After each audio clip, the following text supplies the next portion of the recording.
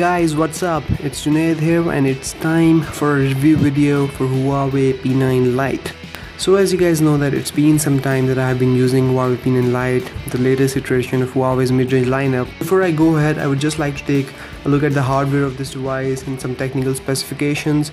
It's thinner than the previous model but longer. It has design remnants of the last year model but improves on them drastically to give this gorgeous piece of design. The call quality is also amazing on this device. The callers told me that I sounded really clear and loud, and I could also hear them very loud and clear, so no problems there. Now let's talk about technical specifications here. It has 5.2-inch IPS LCD display, which is 1080 by 1920 screen resolution, and it has a pixel density of 424 ppi, which is incredible, and no wonder this display is so sharp, so clear, and so rich in colors. So it's really great. It's running EmotionWare 4.1 on top of Marshmallow. It's running on octa-core processor, high silicon Kirin 650. It's in-house Huawei's processor, really fast, really good. 16 GB of internal storage, however you get around 10 GBs, which is I think really poor. It comes in two variants of RAM, 2 or 3 GB, 13 megapixel back camera, 8 megapixel front camera. So it also has a fingerprint sensor, you guys know that, right? And 3000 mAh battery, which is up from 2200 from the last year, and micro USB port version 2. It's an absolutely crispy and gorgeous screen. Text appears really crystal clear, and this unit really gets bright, but not bright enough in sunlight. But I still consider that this is one really good screen, and Huawei's really done an amazing job with this LCD panel. However, if we talk about the camera, it really disappoints. I really don't like the camera. The photos are dull, they lack color, and if you compare it side by side with some of the Samsung devices, you're going to just loathe this camera.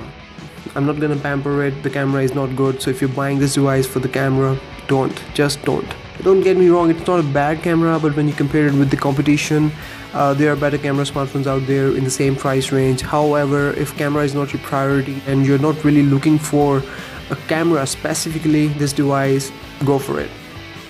Now it also has a fingerprint sensor, and they have put it on the back, which I think is the best position to put a fingerprint sensor, except when the device is lying down and back is towards the table. It gets really difficult to turn the screen on, because if you go here, you really don't know how to turn the screen on, except you pick up the device and then you put your finger on the fingerprint sensor and then you can turn it on. What I like the most about this type of scanner is the practicality it provides. By the time you pick up the device and holds up to use, the device is already unlocked and ready to use, and after some time it really becomes your second nature, muscle memory to be exact, and as soon as you pick up your device, your finger goes to the scanner and within moments your device is unlocked. So it's like it was never locked in the first place. The ease of going from a screen off locked device to screen on and unlock one but just tapping the scanner is really mind-blowing. I love it. The Emotion UI has matured a lot.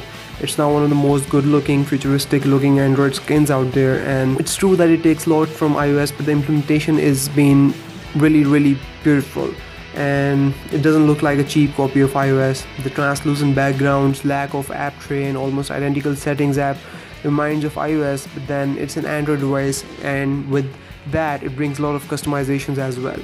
It takes a lot from Samsung as well. There are battery optimization, scrolling screenshot, an option to minimize screen, and a safe mode. All of this reminds you of Samsung, and once again Huawei has done a great job at implementing these features. I'm extremely happy to report that Emotion UI is one flying horse. From playing games to switching apps and using resource intensive apps, the software just flies. I guess the 2 GB onboard RAM also helps with it. It has yet to slow down on me. It has not slowed down. I have not had any problems with it. It has not lagged, it has not hung. So let's talk a little bit about the battery now, because if the phone doesn't have enough juice, it's useless, right? So the great thing is that P9 Lite is a champ in that department as well. Again, I made a separate video, so you can go ahead and watch it. I'll put it in the links for a detailed battery review, but here I would just like to highlight that P8 Lite last year had 2200 mAh battery, but P9 Lite has made a huge jump and it has 3000 mAh battery, which really contributes and increase the battery performance of this device. And on a normal day and smart battery mode turned on, it can easily get you through the day without charging, with enough juice left to carry on the next day as well. However, if you're feeling adventurous and turn on the performance mode and push it to its limits, it will still get you through the day easily. I've been getting somewhere between 5 to 6 hours screen on time on average, shifting between the modes. Standby time here is exceptional as well. Overnight it will lose not more than 5% marks on the battery, which is best I've seen on many Android devices. And if you're a power user, this chap will get you through the day, no problems. And if you're in a pinch, it has that ultra battery saving mode as well, which really turns off everything except calling and messaging, so you can get through the time and have your basic capabilities intact. Over time that I have used this device, it has really grown on me and I've really come to like it. I think Huawei has really outdone themselves with this one. There is something for everyone here. You get a great screen, a long battery life, gorgeous software to go with it all. But no way is it a perfect device. It has its flaws. I have been mentioning them, but let's conclude them. Although it has a 2 GB of RAM, I think RAM management could have been better. I have seen some screen refreshes quite a few times with a lot of RAM free. It also gets really hot while playing graphic intensive games. Charging for some reason is really slow. I don't know what's the reason behind that. But if I have to call the weakest link here, it's definitely going to be the camera on P9 Lite. Well guys, I think that is all there is to it in this video. I hope this video will help you make a decision. If you have been sitting on the fence deciding whether to buy or not buy P9 Lite, I hope this video really helps. If you have any specific questions, go ahead, ask away in comments. I reply to all the questions.